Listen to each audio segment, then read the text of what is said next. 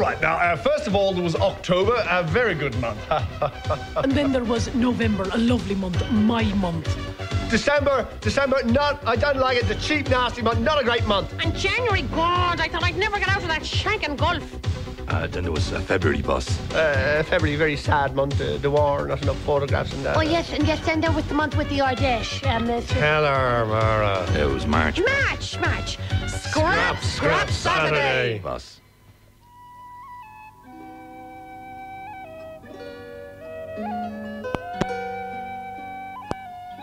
Mara! Yes, boss. Condoms, Mara, for Christ's sake. I thought you told me there'd be no problem, that they'd all back me. Yes, now... Like, I didn't know how it was going to be. Like, I thought we had emerged into the light, as it were. The new era, as it were. New light, Mara, is the dazzling smile of the Tony. I know, boss. He is the seventh sacrament. He is extreme unction. Yeah, well... Of course he'd object to condoms, Mara, and Hannafin. Hannafin, yes. Anyhow, boss, you look very lonely. What are you doing here alone, anyway, on the feast of our national saint? How little you know of me, PJ. Don't you realise I'm always alone? You see only the statesman, the tough campaigner, the crusading leader, benefactor of his people. Absolutely. The man who stops every buck. Every buck. You miss the real story, the heart of my mystery, the enigma behind the mask. Why, boss, is that a tear? Oh, Kathleen Houlihan, weep for me no more. Don't you know that when memories fill the corners of my mind, it isn't only the few brief, thankless years of toil which I've endured that form the tapestry of my past, but the whole history of Ireland. In a sense, I am Ireland, Mara. It's Misha era. Oh, but of course, boss. You're just a new breed of media toady. That's me. Spear carrier without a cause. You know nothing of such things. That's why you can't understand why I sit here alone on St. Patrick's Day and weep tears for my nation. Yeah, I suppose you're sad at the state of it. Of course not, how dare you? What do you mean, the state of it? Thanks to my leadership, this nation thrives. No, rather do I weep to think of how thankless my people are, how a nation forgets its heroes. Oh, yes. I wonder today, Marla, why my ancestral hoys toiled and moiled. For what? All for Hecuba. Who could ever forget, on a day like today, the historic meeting between Knave Porrick himself and my ancestor, the great Druid leader, Moel Shocklan Hohi, on the hill of Tara. A meeting that changed the course of Irish history.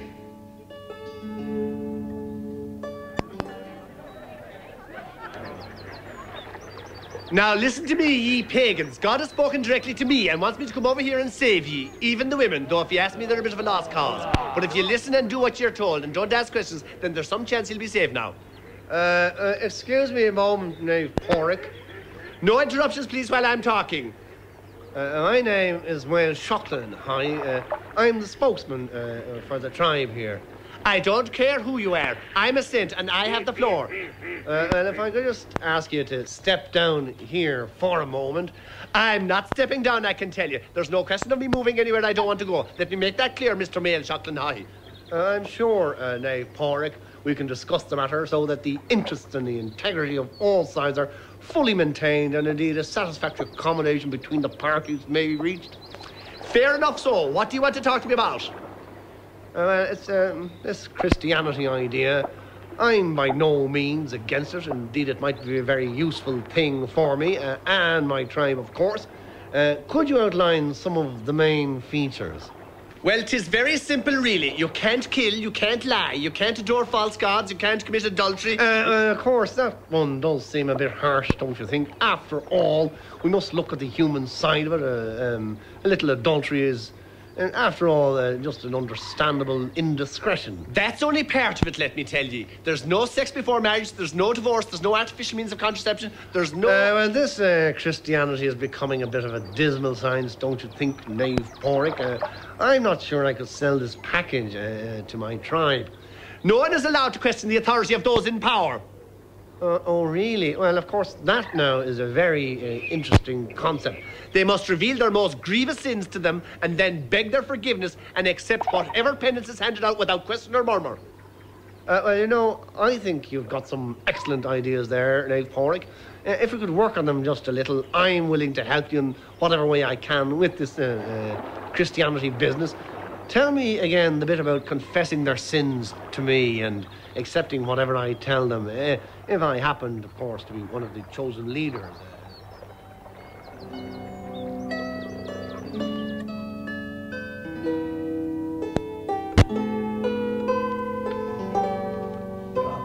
Boss, your ancestor, Mael Shocklan, really was friends with St. Patrick. Oh, yes, indeed. He never became a saint himself, of course. The usual backbiting and begrudgery and vilification sort of that.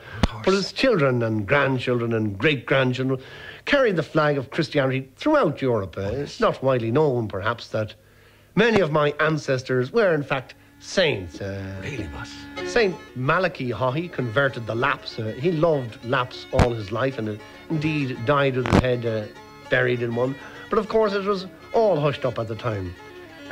St. Gubnet Haughey, from the other side of the family, walked barefoot to Rome to see the Pope, who ticked him off for his malodorous feet, while St. Boniface Haughey founded a monastic order in Switzerland, which sadly was burnt down by an angry mob after some minor incident involving planning permission.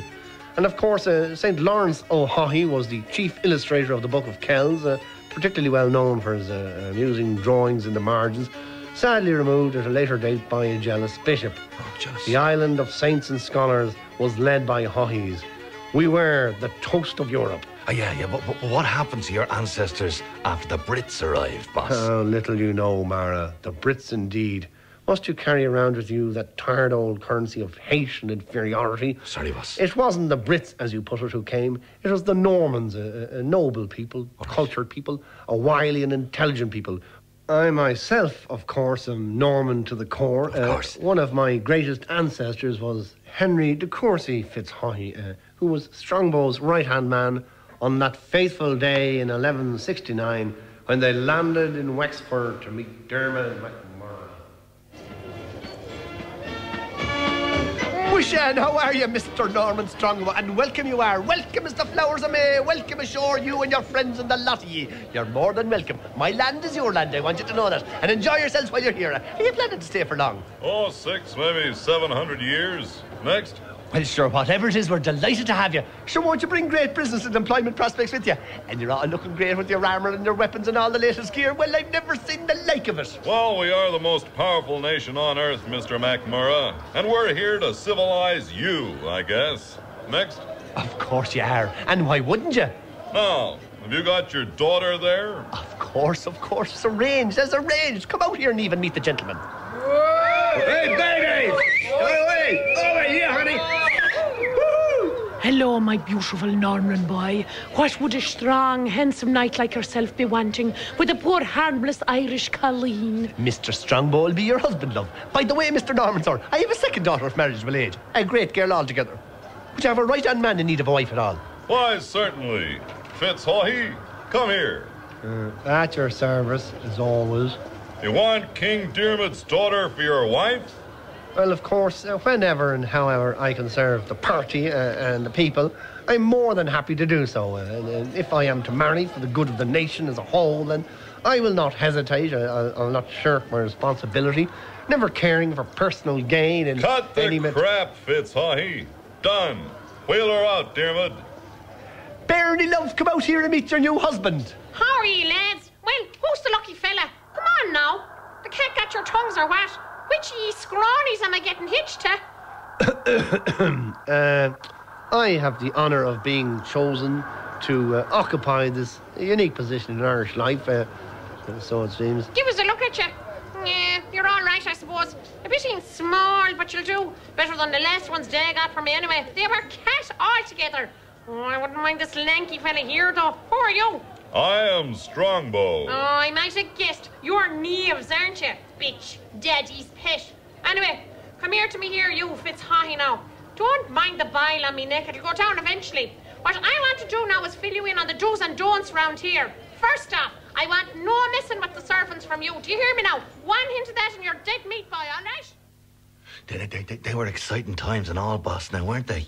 And the cuteness of him, marrying the king's daughter to get in on the act, huh? Yes, of course. In those days, marrying into the right family was an important feature of getting ahead. Oh, yeah. Not like today, where talent and intelligence and courage are more the qualities required. But, boss, didn't you marry into Will you stop interrupting Mara with your trivia?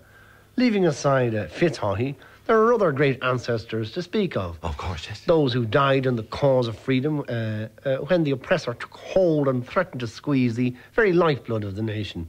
Who could forget the generous aid from Spain to Kinsale in 1603 and one of that fleet's great commanders, Don Juan Pablo Haughey? Kathleen ni Houlihan, 'tis a great day for Irish freedom, isn't it?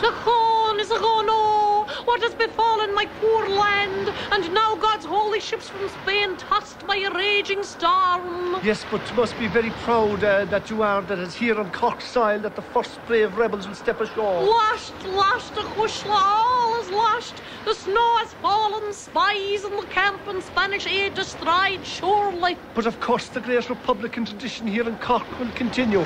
Don Lebeau will cry and rise up again. You must swell with pride at the sound of our great songs of freedom. Oh, shut up, you old fool. Can't you see I've great tracts of land here to give to the Spaniards? Grand building land for haciendas and timeshare villas. Wait, what's that? 'Tis a man swimming against all odds, one brave freedom-loving soul battling with the elements to win Ireland for God and glory. Hello, over here, this way. Senorita, I have travelled far. Have you come to save our land? See, that is the very thing I wish to talk to you about. Juan Pablo Haughey is my name, by the way.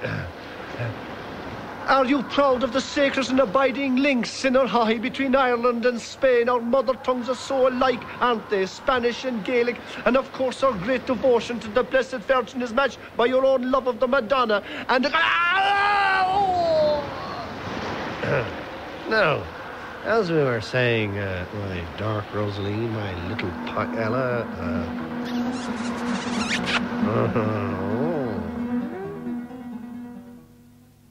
But didn't we lose that battle too, boss? Of course we did, Marna. Do you think I don't know my history? Well, there was a lot of talk at that time of turncoats who sold out to the Brits in return for an award. What exactly are you suggesting, PJ? A Haughey betray a friend, an ally? Never. That's unthinkable. That's anathema. It's not in our nature, Mara. What can you be thinking of? Sorry, boss. Sorry. It's just, I've been reading Al Bryan's book this week, you know, and he says himself... Betrayal? You want to talk about betrayal? Well, let me tell you about Henry Joy McHaughey from the northern side of the family and the way he was treated in 1798 just for organising arms, humanitarian aid for our gallant sons of freedom up there. Oh, don't let them take him. Don't let them take my wee boy. Silence in court, Oh, please. your worship, he's just a wee scamp of a lad, a wee terror. But sure, there's no harm in him at all. Will someone keep that woman quiet? Love is what had made him do these things. Love for his country and love for his mama. Henry Joy McHaughey will stand convicted of the most heinous crime, the provision of humanitarian aid to the rebel forces here in the north of the kingdom. Oh, your worship, he's a credit to us all. Have you anything to say? Yes. It never happened. What? I deny it. What do you deny? Everything. But you have already stated you knew about the guns. The humanitarian aid. I did. Well? But there was none. Now what? Humanitarian aid. Oh, do you hear that? The poor wee boy is innocent. Just a moment now. He's a victim of British injustice, a martyr for Irish freedom. And what about his poor suffering mother? Everyone else says you knew all about the humanitarian aid. I deny it. It's a campaign of vilification and God save Ireland. All three cheers for my son. Hey! God bless you, Henry Joy McHaughey! God bless you! Brought down, PJ. Laid low by spies in the camp, betrayed and vilified. My illustrious ancestor went to the gallows. Ah, sure, leave it to the Brits, boss. They were always at the back of our troubles from day one. No, it wasn't the Brits, PJ. It was worse. Oh. He was stabbed in the back by his own. Led into a trap, they all scarpered and watched as it closed behind him. They were all in it, PJ. Every man, Jack of them, especially Jack. Ah, boss, calm down. No, you don't understand. That's all hundreds my of people, years ago. My ancestors. 1970 to be precise, PJ. Now, when the famine came, the Haughey clan, hounded and harried by its enemies, turned to America and the coffin ships.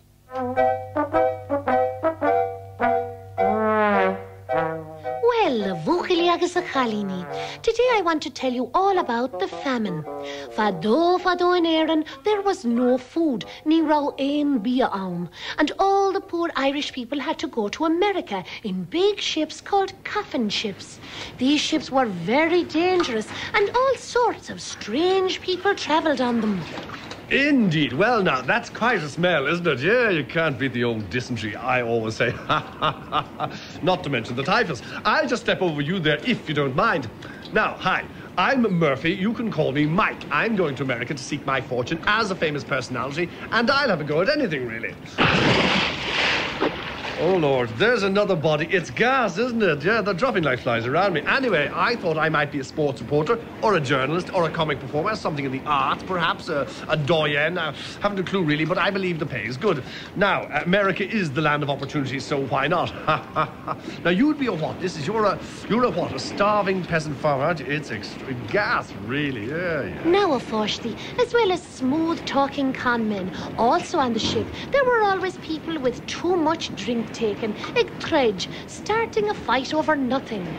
Famine. I'll tell you, this is not a real famine. See, the public, Joe Soap doesn't understand this. Believe me, this is a sham famine. No, seriously, wait a minute. This is an excuse to escape our responsibilities. Okay, so there is some starvation. I'll grant you that. And people are dying, but there is no food. And I'm not denying that these things are so, but that does not make a famine. A real famine is a spiritual thing. It comes from a real hunger, a true longing, a desire that is never satisfied. I waited 8 years at Millwall to score a goal. Now that's a famine.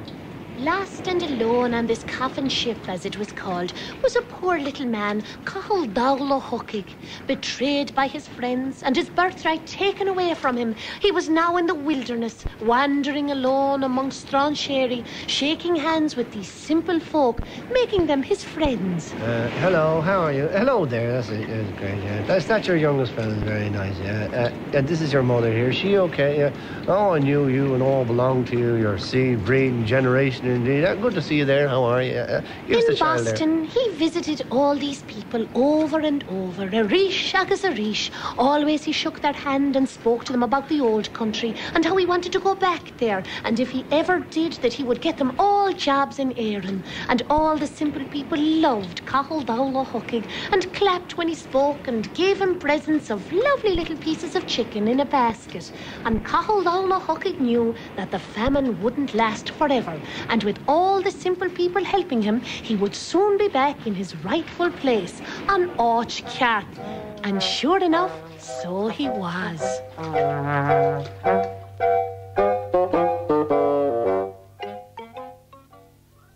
So, did the family come swanning back from America loaded with dollars? Indeed not, PJ. It was the call of duty that brought us back. Our country needed us and the Haughey's were not found wanting. Oh, I see. This wouldn't have been 1916 by any chance, boss? Exactly so, PJ. You're getting the hang of this history thing at last. My great ancestor, Joseph Mary Haughey, was smuggled back to Ireland in Tom Clark's suitcase while Pierce was still hiding in the closet. And in fact, it was with Pierce that he became one of the top secret backroom team that planned the strategy for Iria Mockle Cause. You don't say. I suppose I have to ask. You do. Where was he in 1916? Well, it's funny that you should ask me that. My great ancestor's role in 1916 is not widely known. He was at Boland's Mills in the thick of the fighting and indeed stopped a bullet destined for the heart of Eamon de Valera. For this, Lord, give thanks. Give thanks. I well remember sitting on my ancestor's knee as a child as he related to me the exact words of Pierce and the GPO. Now, funnily enough, Pierce used to sit Joseph Mary on his knee in turn when he spoke to him too, even though he was 17 at the time. But it was in those dark days in the GPO that the natural leadership qualities of the Hoys came to the fore. See you, Joseph Mary Hoy, you're a damn vampire, you are. What about yon Paddy Pierce? Ah, big Jesse.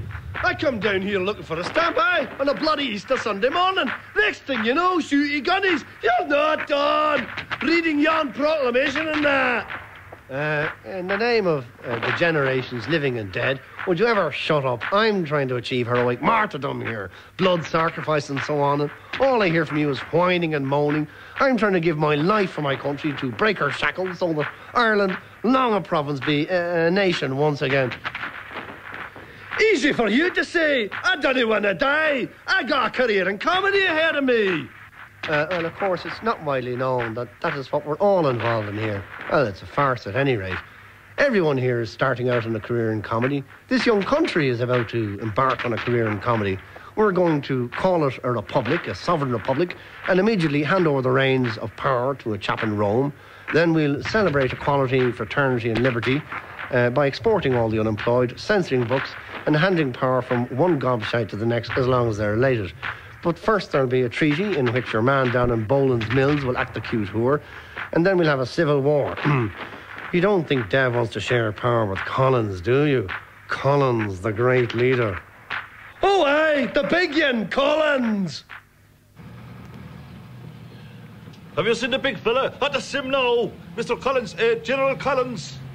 What's the news from Dublin, Mick?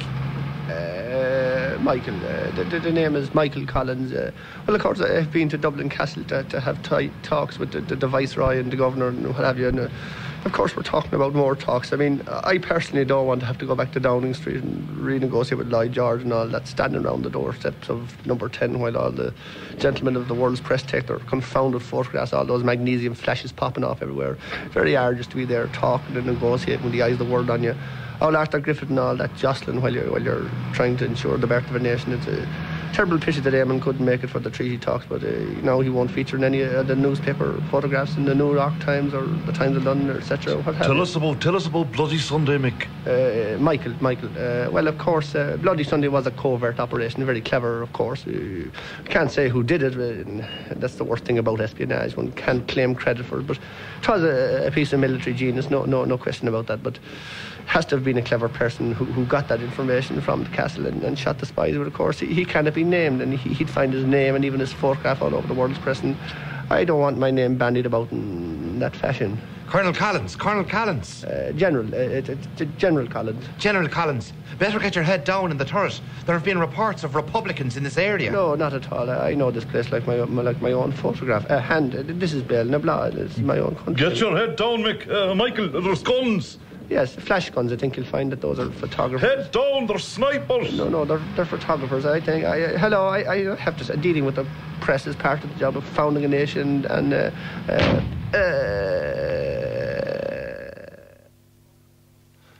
Yes, a great tragedy, boss. That Irishmen should kill each other when they should have united to fight the Brits. Britannia's Huns. What makes them the way they are, boss? Will we ever understand them?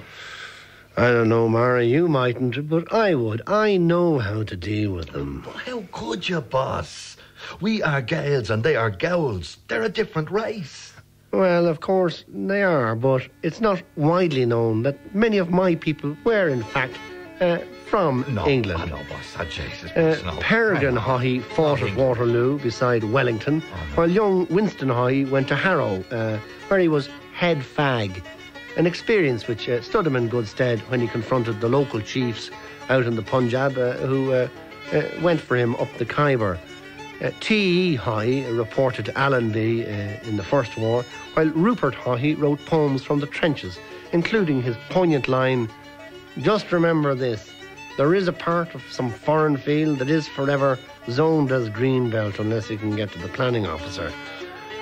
Bomber Haughey reduced Dresden to rubble in 1944, and Vera Haughey sang for the troops and was the sweetheart of the forces.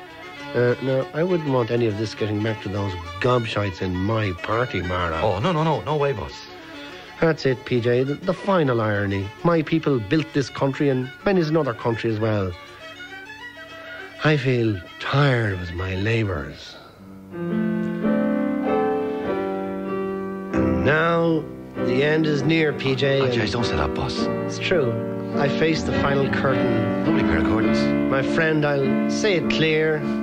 I'll state my case, of which I'm certain. Well, we've always been friends. I've lived a life that's full. Yeah. I've travelled each and every byway. And every common chicken dinner. More, much more than this, PJ. I did it my way. That you did, boss. Regrets? Yes, it's true. I have actually had a few. Forget them, boss. Forget them. Then again, too few to mention. You did what you had to do and saw it through without exemption. I planned each charted course. That you did. Each careful step along the byway. But more, much more than this, we did it my way. My way, PJ. Oh, sorry. Yes, your way, boss. Yes, there were times, and I'm sure you knew. Well, I guessed. When I bit off more than I could chew. Never. But through it all, when there was doubt, you ate me up and spit me out. I faced it all, and I stood tall. Oh, you're tall. Well, tall enough, anyway. And did it my way. Your way, boss, your way. I've loved. Have you, what? I've laughed and cried. That you have. I've had my fill. My share of losing. Oh, crack it up, boss. And tears subside. I find it all so amusing. Stop blubbering, man. To think that I did all this. It's not widely known. And may I say, not in a shy way. Oh, no. No, not me, Mara. I did it my way. For what is a man? What has he got? Well, if not himself, I can tell you certainly that he has not. To say all things he truly feels, and not the words of one who kneels. Stand up, Mara. Oh, sorry, boss. The record shows I took the blows. But did it your way.